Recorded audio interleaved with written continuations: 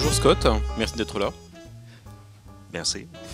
On va passer un petit moment ensemble pour parler de votre nouveauté de Sculpteur, qui est paru chez Rue de Sèvres en France en tous les cas. Vous êtes connu en Europe surtout pour des albums pédagogiques avec l'art invisible, réinventer la bande dessinée. Est-ce qu'aujourd'hui c'est compliqué de passer sur un autre sujet, sur une autre thématique qui est de la pure fiction? It's a challenge to begin working on fiction again after all these years, especially after writing about how I thought it could be done in my books. It meant that I had a large target on my chest for anyone who wanted to take a shot at me, you know. But I liked that. It was good pressure. It was good to have to do a good job, to have to perform, because it kept me in my seat drawing each and every day. L'album Le Sculpteur se base sur un récit qui est très connu en Europe, qui est le mythe de Faust, que tu revisites intégralement. C'est une histoire, un récit qui est quasiment la base de notre culture latine, en Europe, en France en particulier. Comment est-ce que c'est perçu en Amérique? As you might expect in America, the Faust myth comes to us mostly through popular culture. The average American hasn't studied the different versions of the myth, you know, from Christopher Marlowe through Goethe. But still that idea of making a deal with the devil or with death, as in my case, as in this story, it's something that we intuitively understand because we all make choices every day, and we all, in deciding how to live our lives, we find ourselves at that fork in the road again and again and again. And so I think this story in some ways is about how we make those choices not only in the big moments, in the big decisions in our lives, but also in those very small moments. Because that's what artists do too. How to choose to use our time, how to devote ourselves to higher ideals or to rewards in this world each and every minute. This is something we decide each and every day. Ce que j'ai vraiment apprécié dans cet album, c'est que c'est un album émouvant. Ça parle d'intime. C'est vraiment un album qui m'a touché, sincèrement, comme rarement un album, un comic book a pu me toucher précédemment. Je me demandais quelle était la part d'autobiographie dedans. The character of David in the book, he has a lot of me in him because, you know, if I'm going to sit down and write a story about a young, frustrated, lonely artist, the frustrated, lonely artist I know best is what I was like when I was, say, 26, which is how old he is in the book. But he's very different from me in a lot of ways, and I didn't live my life really that similarly to David. However, the woman he falls in love with, this character of Meg, she was inspired by my wife many years ago.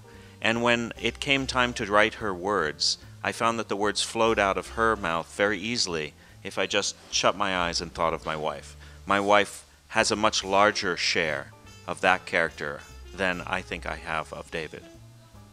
Le Sculpteur, c'est une réflexion sur l'art en général, l'art contemporain, et puis la place de l'art dans la société. Est-ce que c'est un thème, une question qui t'interpelle encore aujourd'hui? When I'm in another city, I always go to the Modern Art Museum first if I can. Not because of any scholarly interest, but simply because I enjoy walking into a room and being surprised, being greeted with something that's bracingly new, unusual, challenging to my senses. But I think my character, he feels intimidated by the modern art world because the modern art world, of course, is judging him in one way or another. And so he's jealous of other artists. He's worried about how he's going to be perceived. He can't even walk into some museums without feeling nauseous, you know? But his attitudes towards the art world, they're very different from mine. At one point, he becomes very angry about Jeff Koons, you know? And some people have thought this means that I hate Koons. I don't hate Koons. I don't necessarily love Koons. Sometimes Koons makes me laugh. Sometimes he bores me. But for him, for my character, these are the sort of things that burns at him. Because for him, he sees the way that artists get acclaim or don't as evidence of a random, uncaring universe. And I do believe that's the universe we live in, you know? As an atheist, I don't believe that there's anyone judging. I don't believe there's anyone judging good and evil. I don't believe that there's anyone judging good art and bad art. There's no one to judge but human beings, and human beings are fallible. Plus globalement, est-ce que c'est une déclaration d'amour à l'art? I think in many ways it's not so much a declaration of love to arts as it is a declaration of love to life. And I've devoted my life to art in many ways. My minutes, I've spent so many of my minutes, so many of my hours on art. I work very long days, 7 days a week, for years at a time. So I've made that bargain, you know? I've signed the papers. I've said, this is what I choose to do. But at the end of the day, the thing that brings me the greatest joy is to be reunited with my family and to spend time with them. My wife and I, we have a deal, and that is that I work very, very hard on books like this, but then when they're done, we spend all our time together. We travel, we go for a year, even 2 years on the road, and we're almost never apart.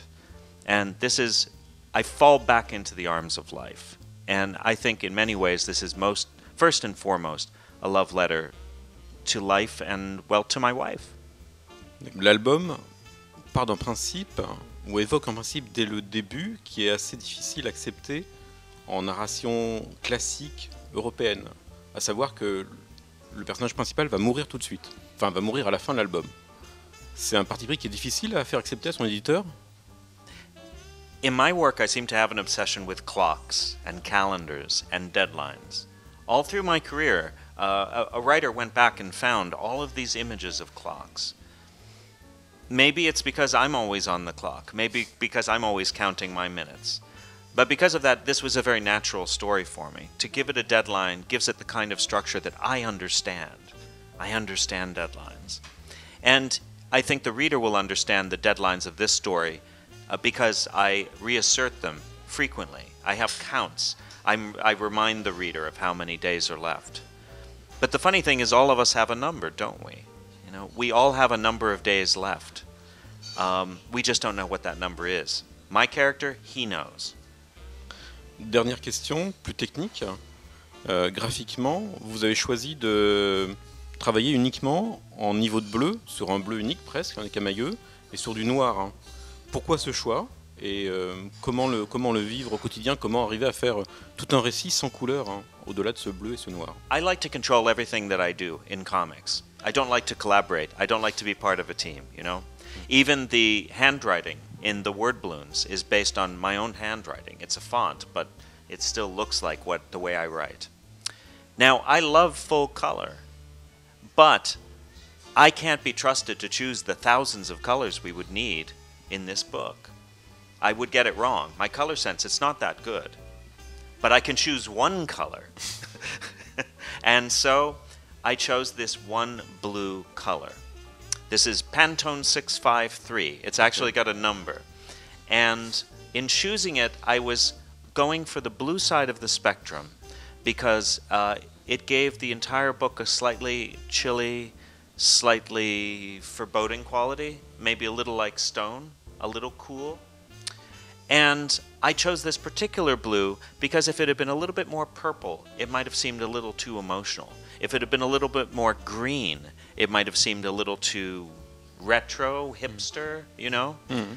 That one particular blue felt about right. But the value of having that color in between black and white was mostly to clarify form. When anyone opened the book, I wanted them to instantly see the forms, the faces, the objects, the colors, the settings, so that they could fall into the story very quickly and not have to be staring for a while at lines and colors and ink. I didn't want them to see ink. I didn't want them to see paper. I wanted them to see story. And that second intermediate color helped clarify that story on every page. Parfait. Merci Scott. Merci. Thank you.